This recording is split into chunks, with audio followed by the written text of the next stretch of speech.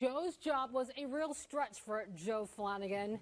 Dean of, hang on, this involves math, electronics, and engineering technology. That's a kiss of death for journalists right there. That's right. He was actually offered that job at ECPI. And on this day, that job was teaching mechatronics. What is that? Mechatronics, a little combination of mechanical engineering and electrical engineering.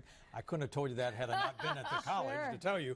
But wow, what a course. My job was teaching students the basics of programming assembly line automation. Yeah, Joe's job. So, class, you're going to learn how to program the 4 stations here of this assembly, starting with the distributing station, and then the testing station here, robot assembly, and finally this sorting station. You'll learn it all. But it all starts on the computer, where students have to write programs that will tell the robot and assembly line what to do. Programmable logic controllers, ladder logic they call this. 34 commands just for the first station of our assembly line. And of course, that's going to be dependent upon the work that has to be accomplished. Now you have checked your program in the computer. Now it's time to see if your sequence integrates properly to what you program. Why don't we walk over here and give this a try? It is amazing to watch the workstation come alive when it's programmed. The idea is to transport a chip along this simulated assembly line and deliver it at the other end. Dr. I compares it to the technology that checks your luggage at an airport and moves it along. There are 12 professors who teach this program at ECPI and many success stories.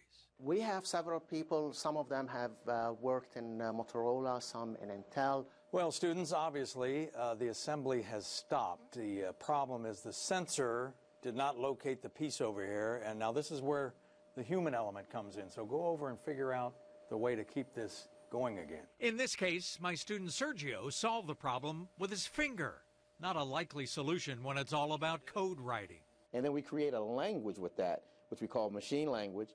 And of course, higher level languages allow us to use near English words that translates into ones and zeros. So it's absolutely amazing.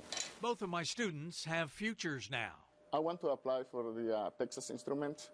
They work with microchips, calculators.